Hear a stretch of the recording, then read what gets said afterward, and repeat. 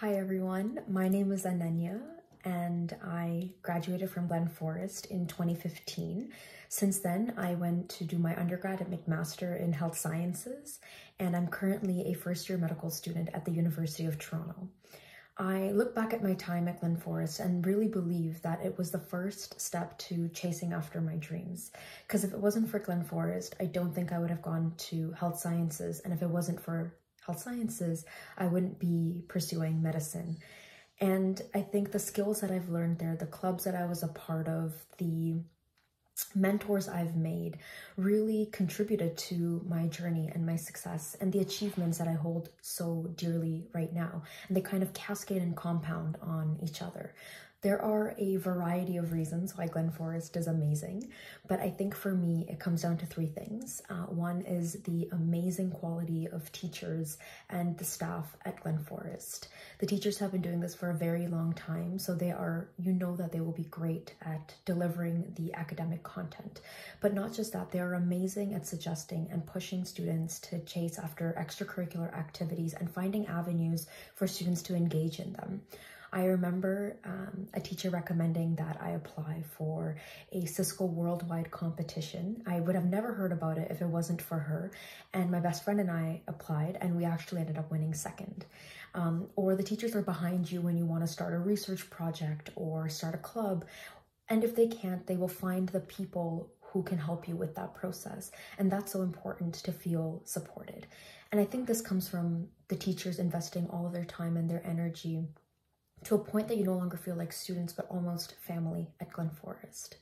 The second thing is the rigor of the IB program at Glenforest. It's super helpful when you're transitioning into university because you already know the quality of work and the standard of work that you're required to submit. And because of that, you don't feel like you're scrambling last minute to get things done. It's also where I learned the skills needed to learn on my own and to do things on my own. Because in university, that's not something that there's time to figure out. So Glenforest really helped in that way, but it also helped me understand the university perspective because it brought students from universities to talk to us, and we got a chance to interact with them, form some mentorships, but also we also went to the university and kind of got an understanding of what it means to do a chemistry lab. I remember going to the University of Toronto the University of Waterloo and interacting with a chemistry lab, pipetting and these cool technologies and looking at live bacteria. And in grade 11 and 12, that's pretty cool because, not a lot of people get a chance to do that until they're in university. The last thing that I really appreciated about Glenforest is the quality of students at the program.